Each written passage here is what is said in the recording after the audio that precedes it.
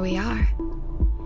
This is Sex Love Psychedelics, and I'm your host, Dr. Kat, bringing you psychosexual conversations that will leave you intellectually turned on and hungry for more. For anyone who's doing this practice for themselves and writing their own erotica, do you have any advice for their process? Totally. I think so. I think a couple of things. Definitely start with yourself, right? And your fantasy. Keep it simple in the beginning. Listen, it can be like in the old Egyptian, the old Egyptians or the Roman Empire, if you wanted to be said in like some fantastical way, But just in itself, you don't have to, especially if it's for yourself, write only what you want to see, right? Nothing that needs to happen or that you have, the way sex is portrayed normally. Just really focus on the things that you would like to see. And if that's something completely strange, you write that, right? I think that's another tip, let your freak flag fly. Make it as weird as possible if that's, what you never feel like you can express. And have fun. Yeah. Turn yourself on. Listen, if you need to go and masturbate while you write, that's fine. Anything, if you get to that place, you're doing it right, I would say. Yeah. Nailed it. Seriously. Literally. Do you have any ritual around when you write? Or for me, I light candles and I put incense and some sexy music in the background. Yeah. Do you? I love that you do that. Listen, I write so much and I write everywhere. So for me, it's a little less, depending, if I write evenings, I really like writing night sessions sometimes. Yeah. Then it's a little bit more romantic, I guess, in that sense, with a glass of wine or something. But I really write on the subway. I write on my note app. I have a notebook. Sometimes I go to a bar and write, on the bar, which I really like because I always call that seducing myself to write. Just to give yourself, give yourself a space and a place. If that's candles, I like the bar. It's kind of fun. There's people around. And it's kind of naughty because nobody knows what I'm doing, You write about sex and there's other people around. It gives me kind of like that feeling. Turns the room on. Yeah, exactly. Like you said. But,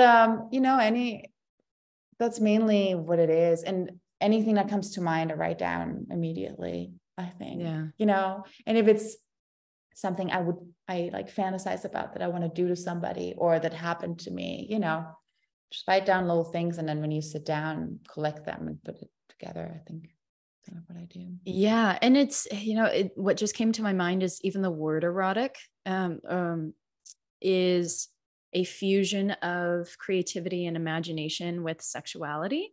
And it's such a renewing energy, right? Where sex can be, just the act of sex, and that can get boring after a while. But here's you're fusing the creativity and story and imagining different possibilities. I love this. Yeah, I'm going to start taking myself on dates like that and take myself to the bar and yeah, or to the park, whatever is your thing, to the beach. I don't know what people do. What do people do?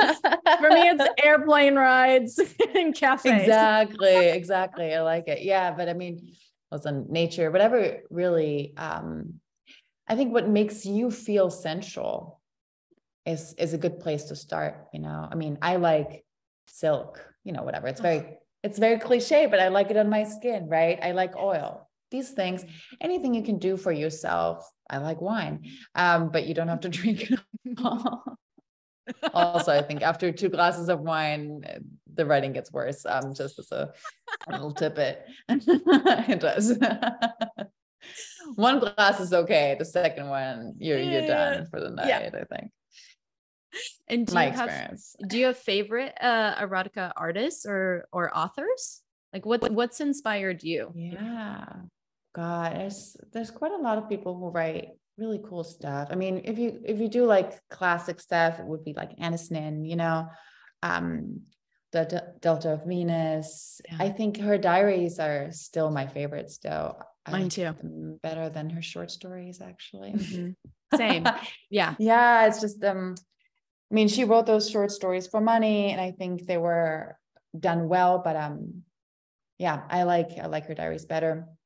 They're more pure and more her.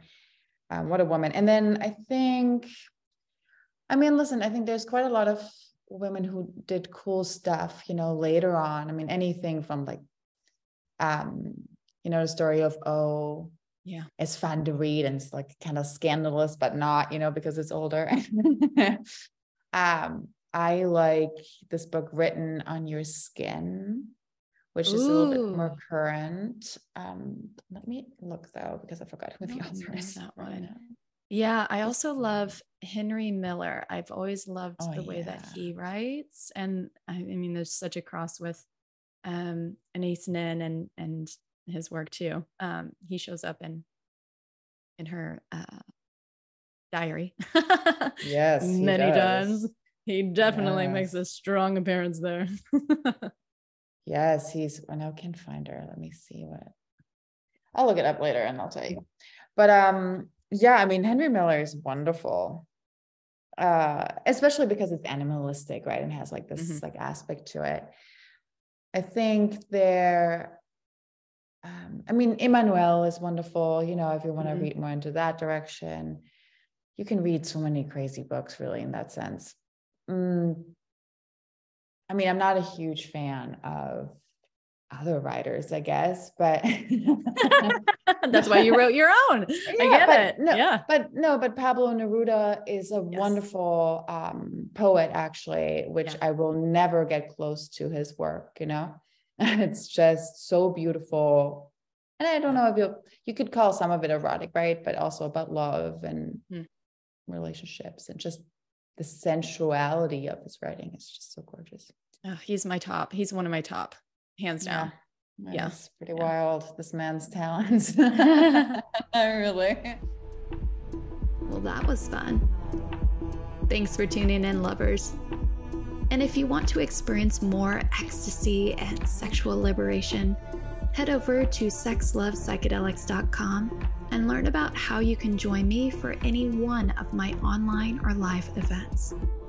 And while you're there, grab my free guide on sex and psychedelics. Remember, this podcast is for entertainment and educational purposes only. Please contact your healthcare provider and local law before pursuing any of the products or psychedelics discussed. And one final note here. I make this show specifically for you. If you're loving the show, then be sure to leave me a review in iTunes or Spotify to let me know. Happy to be here and happy to serve. I'll see you next time on Sex Love Psychedelics.